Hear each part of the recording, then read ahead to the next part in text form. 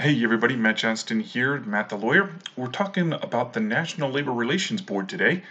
More specifically, we're talking about a decision that they handed down that's going to make a pretty significant change in how employers deal with employees that are being terminated. So the case revolved around 11 employees who were laid off from a company back during COVID. And these employees were asked to sign a severance agreement.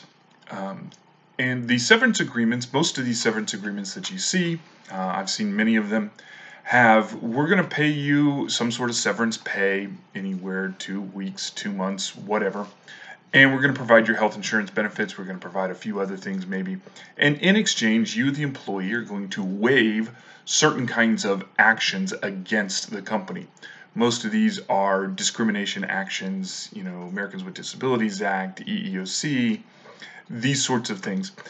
And oftentimes, these particular agreements also include a non-disparagement clause, which says the employee shall not disparage or talk smack about an employer, and a gag order, which is a provision that says you can't talk about the contents of this agreement with anybody except maybe your lawyer or something like that.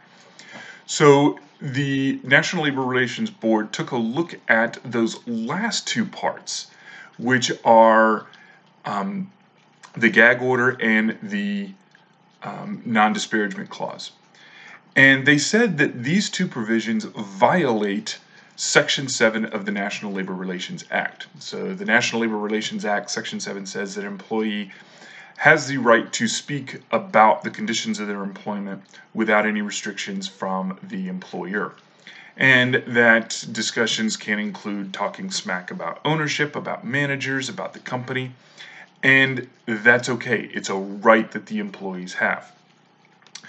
So even though these particular employees were actually no longer being employed, the National Labor Relations Board said that that doesn't matter. The fact that they were employees and are now being asked to waive certain of their rights under Section 7 of the National Labor Relations Act is enough. So what does this mean? So you're seeing a lot of employment lawyers talking about this, HR experts talking about this, and what this means is that employers need to take a long, hard look at their severance agreements. Do you include non-disparagement clauses? Do you include gag orders and things like that? And those are going to need to be removed. So you should consult with your lawyer if you happen to use any of these severance agreements. And the question then becomes, so what does that mean for current people who are still within some period of time after they have been terminated? That's a little unclear. In theory, the damage may have, if there's any damage that can be done, it's probably well past its age, but I'm not entirely sure. The National Labor Relations Board did not cover that aspect of it, so there may be some further action a little bit later on.